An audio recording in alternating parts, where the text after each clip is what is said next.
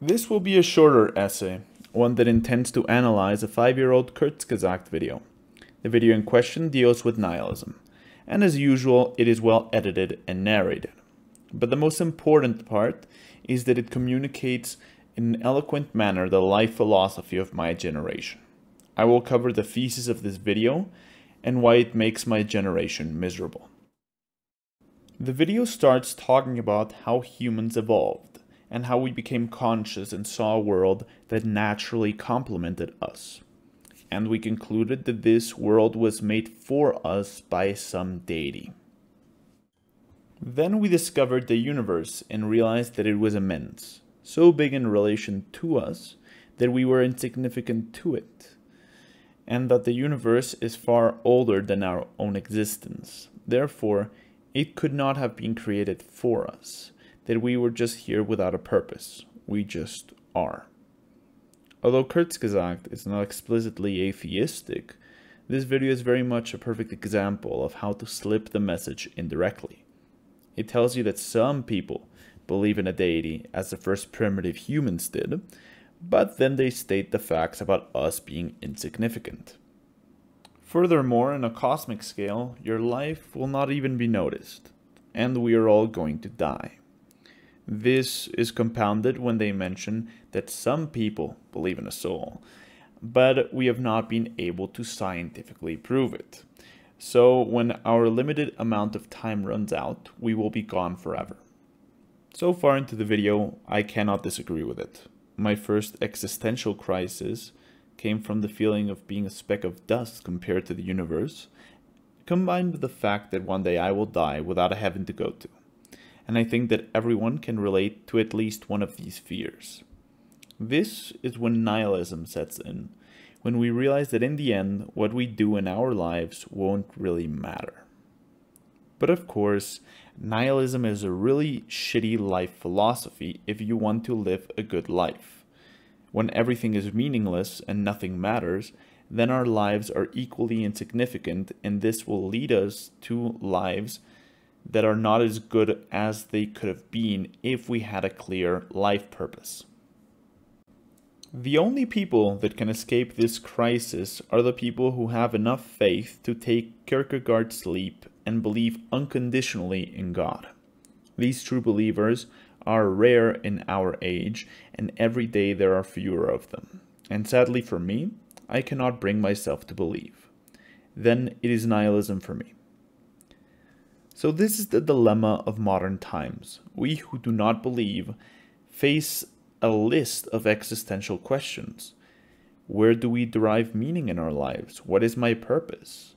What should I aim for in my life? If we fail to answer these questions in a satisfactory way, we will enter into an existential crisis. And our dear friends in Kurzgesagt also realize this, and they call their answer optimistic nihilism. We counter existential dread with optimistic nihilism. What do we mean by that? Well, to summarize, it seems very unlikely that 200 trillion stars have been made for us. In a way, it feels like the cruelest joke in existence has been played on us. We became self-aware only to realize this story is not about us. While it is great to know about electrons and the powerhouse of the cell, science doesn't do a lot to make this less depressing.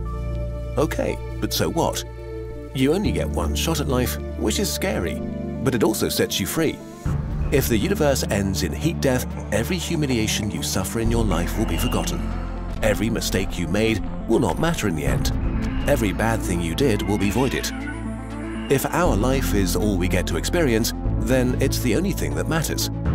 If the universe has no principles, the only principles relevant are the ones we decide on. If the universe has no purpose, then we get to dictate what its purpose is. Humans will most certainly cease to exist at some point. But before we do, we get to explore ourselves and the world around us.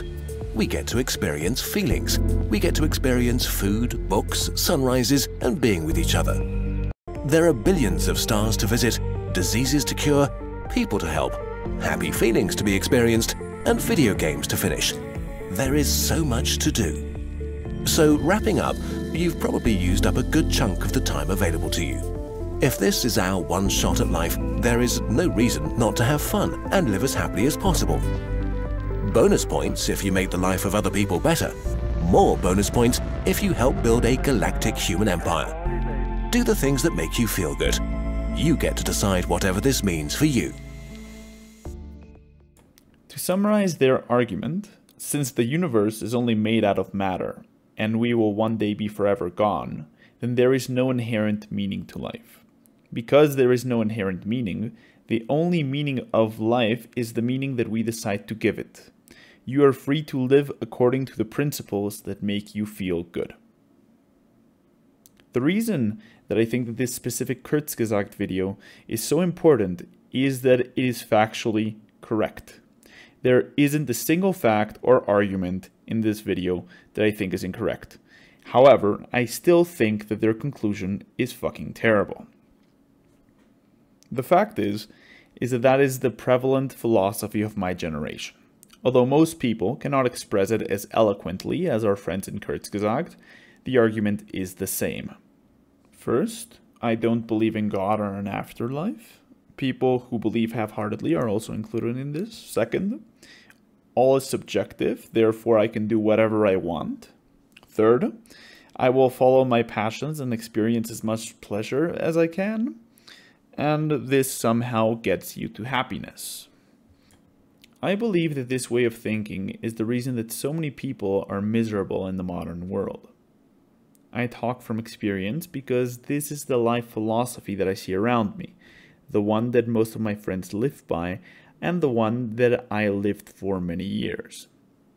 The freedom to choose meaning in their lives means that most people will likely choose a lifestyle focused on chasing pleasure with the assumption that if they get enough pleasure in their lives, they will be happy. Some play video games, some watch TV shows or sports, and others spend their time in social media. All of these are great at giving us huge amounts of pleasure. We experience much more pleasure than in any other age before us. But still, I see that despite this huge amount of stimulation and fun, my generation is really not happy. The biggest sign of this is not the incredible amount of pills that the average person takes, nor the rising prevalence of loneliness and depression. No, it is instead the amount of addiction that I see around me. The person that is most vulnerable to addiction is a person that is unhappy or unfulfilled, and is looking to escape his torment with the help of something external. These people are nomads. They are trying to escape from their unhappiness, and this means that they cannot stay still. Instead, this sort of person lives in a rush, moving from pleasure to pleasure in a desperate attempt to escape their problems. Of course, there are the typical addictions around drugs, and indeed drug consumption has been going up across society, as well as deaths by overdose. But the most common addiction is not to substance, but to entertainment. The average person that spends his life scrolling or gaming does not live like this because they are enjoying their time. Instead, it is because they are using their phones and games to escape their realities. But you can witness the same desperation in many other things. Some people try to escape from their problems by focusing on their careers and working insane amounts of time. Some of them are indeed very successful, but the fact remains that they cannot stand still. Because if they are not distracted, they are alone with their thoughts, and they will have to face their problems. This desperation to escape is the infallible way to spot unhappiness. Most unhappy people can convince themselves that they are happy. But the truth always comes out when they are lying in their beds at 3 a.m. trying to sleep with a conscience that refuses to do so. This, of course, is a generalization. Most people are not consumed by their desperation to escape reality. But doesn't it ring partly true in your life? Do you not sometimes feel the desire to switch your thoughts off? To be in another world that is more interesting than this one? At least I believe that most people are not as happy as they would like to believe they are. This has a very good reason. But first, we have to define what happiness is. Happiness is to have more pleasure than pain in your life. It's all about having a positive balance. But the great problem is that having a positive balance is very difficult because of the fact that in life, suffering heavily outweighs pleasure. Compare the pleasure and pain of two animals, one that is eating the other. One gets a bit of pleasure from eating something tasty, while the other one is experiencing the agony of being ripped apart. Or look at the things that we need to be content. We need to have all of our needs met. We need food, sleep, water, warmth, human contact, etc. But in order to torture someone, all that you have to do is to take one of these away. Happiness is harder to achieve than misery in the same way that it is easier to knock down a house of cards than it is to build one. But the fact that we have a conscience just makes life more painful, because we not only feel our own suffering, but that of others, especially that of our past selves in the form of regret, and of our future selves in the form of fear. At least the animal can live in the present moment, but we are stuck with the suffering of our past, present, and future. But we suffer most because we feel existential anxiety, while beings without a conscience do not worry about such things, nor have the capacity to contemplate their own death. The worst existential pain is a lack of meaning. As mentioned, we have one life, and the feeling that it will not matter causes a pain like no other. The other fact that makes happiness hard to achieve is boredom. Life is hard enough. But if we ever actually manage to resolve all of our problems and we finally have peace, we will be happy for a week before we fall prey to a crushing boredom that brings us right back to unhappiness. So the issue with achieving and retaining happiness is not the amount of pleasure that you have in your life. Instead, the most important consideration when it comes to trying to achieve happiness is to reduce our suffering. If you have normal amounts of suffering in your life and you don't have much pleasure, you will be unhappy. And if you have a lot of pleasure, you will quickly get used to it and you will be unhappy once again. Many of the simple and humble people of this world are able to achieve happiness with simple means, while most millionaires don't even get close to being happy. Do you think that millionaires go on spending sprees on cars, clothes, and mansions because they are happy? A happy person can enjoy a drink, but only an unhappy one cannot stop drinking. Here is where I find the biggest problem with the argument of our dear friends at Kurzgesagt. This is a very optimistic way to look at life, and there is a problem with it. That is that when you treat life like an adventure full of fun things to do, you set a very high expectation for your life. And expectations are a funny thing.